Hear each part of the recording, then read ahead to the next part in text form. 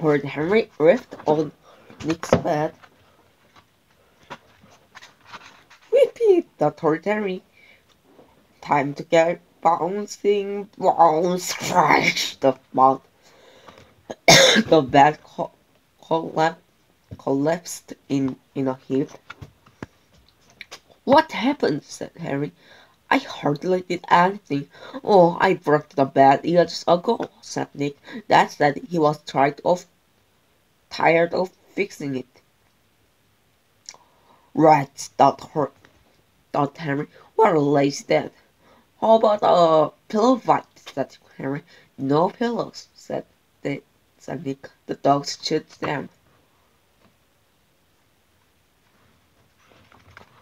Huh, they could sneak down and lay the freezer, but for some reason Harry didn't really want to go back into the kitchen.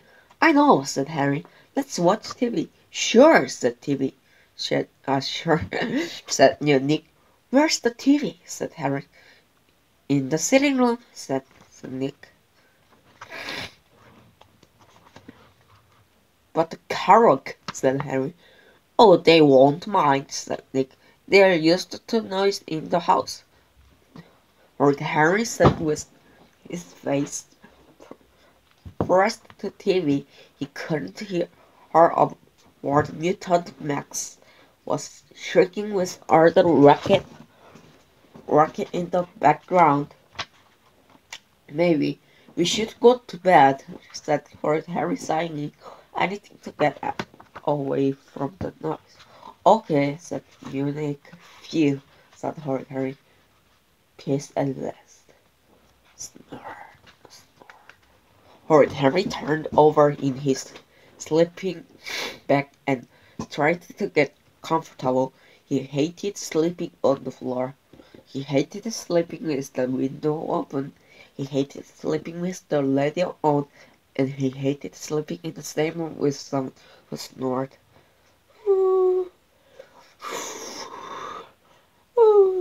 Howled the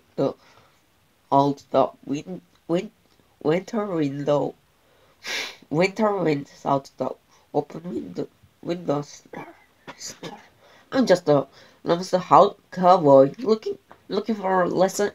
Cowboy, blurred the radio. Woof, woof, woof, worked the dogs. Ew, squealed Henry as five wet, smelly dogs pounced on him. Oh! Howled the window. Snore, snore. Territor on ground. On guard. Moaned the open cupboard downstairs. Then he opened the door a fraction. Will you marry me, Henry? Ah! No! It was 3 a.m. Lord Henry crept to Hall phone and dialed his number. That answered. I'm so sorry about Henry. Do you want us come and get him? That mumbled. Yes, well, Lord Henry. I need my left. Okay, everyone, subscribe button and right button, please. Everyone, say goodbye.